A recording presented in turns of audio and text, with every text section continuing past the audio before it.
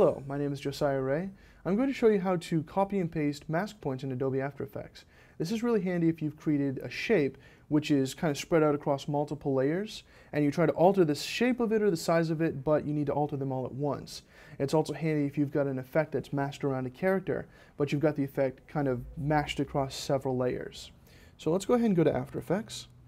And I've got this empty composition I'm working with. We'll go ahead and create a new layer.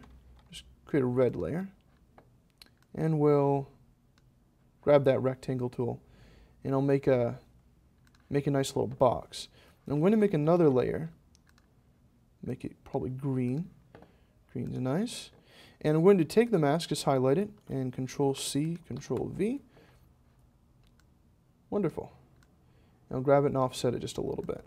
So we have a red square and a green square. Now let's say we wanted to slant one of the corners of the red square, or even add a point.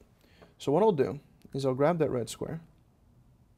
If you slant it a little bit, you can just grab the mask, copy it, and paste it.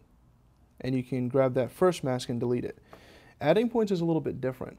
If you grab the pen tool, let's say for the red solid, we're going to add one right in the middle and pull it up. Well, you could copy and paste the masks. An easier way, though, is if you click right on that point, it'll highlight it. And you can hold down Control and press C to copy. Then we'll go to the green solid, click right on the mask, and Control V to paste it. And it instantly pastes that point exactly the way it is in the first mask. I hope you've enjoyed this video on how to copy and paste mask points in Adobe After Effects. I'm Josiah Rea.